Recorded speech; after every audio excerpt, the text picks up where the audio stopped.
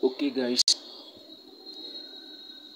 today I'll be teaching people how to test marks and image. You just like to test marks and image. That's what we'll be doing today. So how are you going to do this now? You import the image that you need. You import it as background. Now you are not importing as normal image. Like if it's only test marking you want to do, you just import the image as background. Then at the test mark region, you just the space there you can just put up your right up. But if it's not only test mark, like only the test marking, like you have other design that you feel like you want to do, and you don't want to use the background that the image have, then that means you have to remove the background from the image and set up your own background. But this one I'm teaching you, I want to use the background that the image have. I don't want to change the background, so I will import the image with the background together. Then I'll just do the test marking. That is just what I want to show you now. So we'll just go ahead. You can see me, I'm already at my background setting, and I'll just from gallery to import my image from gallery.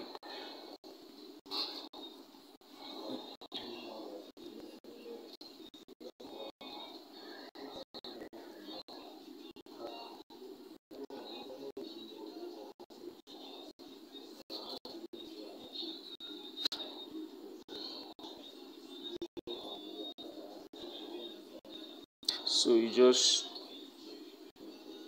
import your image. Okay, this is the image I want to use.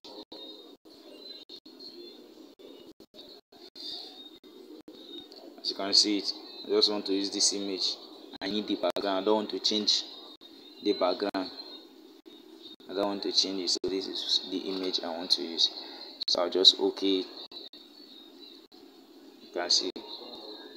So the next thing you will do, you just keep this new test. This is test because you need to type something, so no need to delete it. So the next thing you do, you just pick up shape, square shape. Then you take it up. You adjust it the way you want the test mark to be. You can see me, I'm adjusting it. This is just shape. Let me make it big. I want the shapes to be big so that in case of any adjustment I can just, so you are seeing what I'm doing. So once you fix the shape like this, you can now type what you want to test mark. You can just lock the shape so it will not move from there. So you just edit this test. So you type what the right up you want to test mark, like the name. So I'll just type Daniel. And while typing, you will not type straight forward like this. That's not how you type. You type, once you type the first letter, you enter, type the second letter just like this.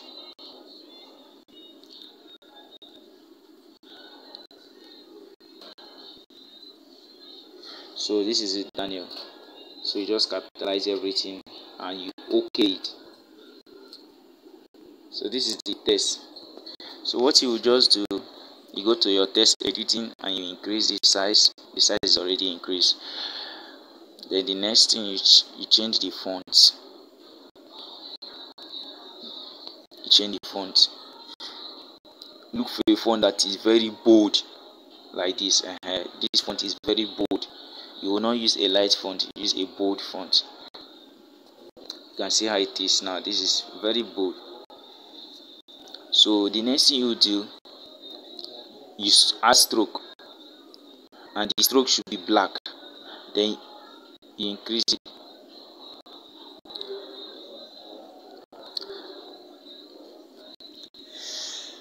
So you can just increase your stroke. The text is at the back of the shape, so I'll bring it to front. This is to front. This is to back. So we bring it to front. You can see. Now you can see it very well. So anyhow you want to do it, you can still change the stroke, but you can still make the stroke to be white and make the color to be black. Okay, let's do it that way. Let's let the color be black, then we'll change the stroke to be white. So this is it. Once you just do like this, the next step is that you will merge the text and the shape. That's what you are going to do. Now these two things here, you merge it to become one. So you just go ahead, you know how to merge this icon here, this first icon here. You just click on it, then you highlight the two, then you click on the middle icon here. You can't the third one, you click on it. That is, are you sure you want to merge this selected object? Okay,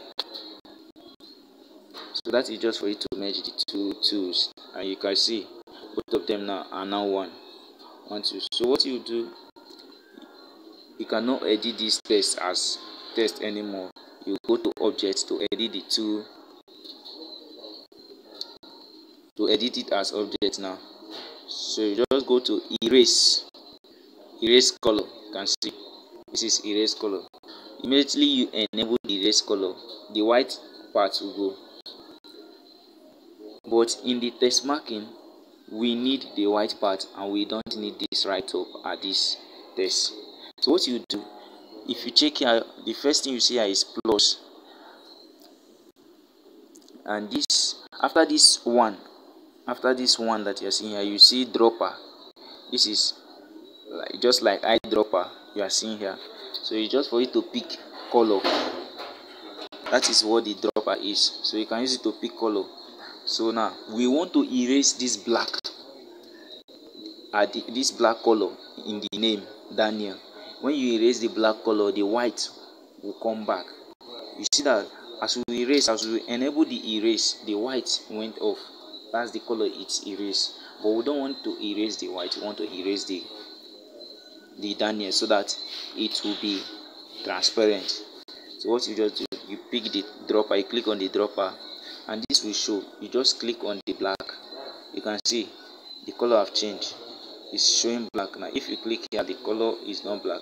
But if you click on the right up on the black spot, you see that it's black. Make sure it's showing black. So they say please pick a color. Then you click good. You can see this is just very simple. You can see this is what we call text marking. The Daniel now is not transparent, so you can just adjust it now, and just decide to adjust it the way you want it to be. So this is what I mean by text marking. This is just it. So you can do it anyhow you want to do it. So this is just what you mean by text marking an image. So this is all just very simple. So you can just save as project.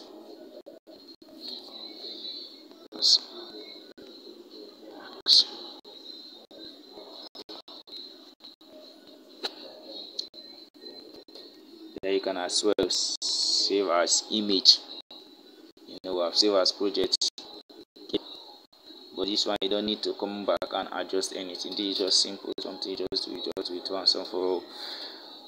Because anything you want to adjust once you have made those two, the text and the shape, there's nothing you can do there again, except you start from beginning again.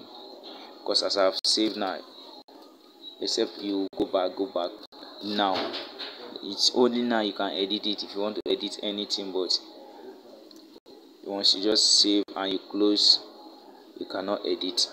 So just save as image.